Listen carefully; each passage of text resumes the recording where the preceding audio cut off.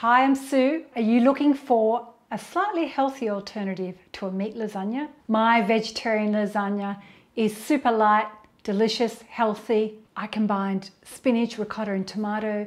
You won't even know you're missing meat. And if you want the full recipe, pop over to suemaree.com where I've got all the details of this recipe. If you're new here today, hi.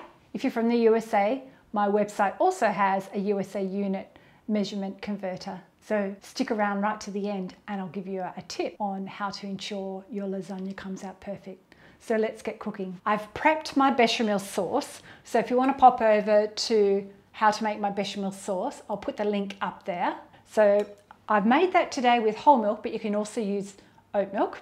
And we've got our spinach, and I've prepared the spinach. I've just steamed that and then chopped it up. And I'll put a photo here. I've drained off some of the excess moisture with paper towel, and I'm cheating. I'm using a ready-made Neapolitana sauce, or you can also make your own tomato sauce. I've got a recipe link in suemaree.com, and I'm using lasagna that requires no pre-boiling. I just wanted to make a super simple, easy lasagna. So the first step is we want to mix our ricotta cheese, spinach, and an egg and a few spices together.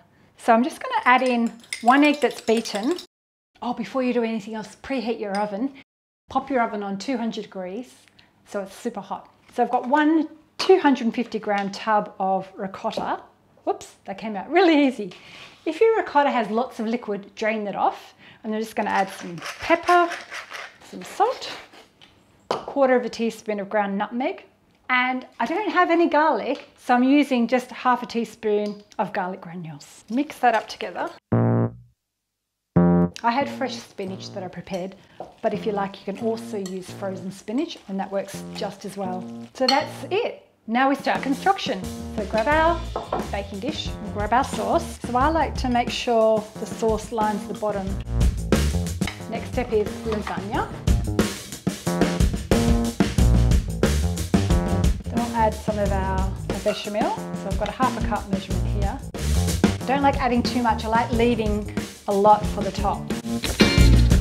I've got my parmesan here and I forgot to put it into my spinach. So let's just add half of that into our spinach mix now. And then we'll keep half of it for the top. Okay, not a tragedy.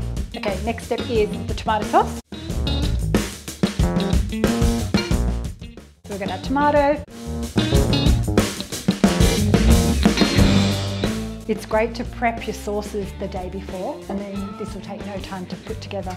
And then we add our lasagna.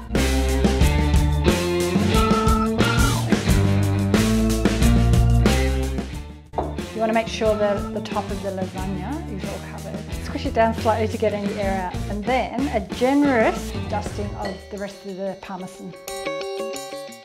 Now this is ready to pop in the oven for 30 minutes until it's golden brown. So let's get cooking. Our lasagna is out of the oven. Smells delicious. Now the bonus tip, don't cut it yet. Let it sit for at least 15 minutes before you serve it. It'll still remain hot, but you won't have it slopping everywhere. So my lasagna serves 6, so I usually cut it into roughly 6 equal pieces. The first piece is always the hardest to get out.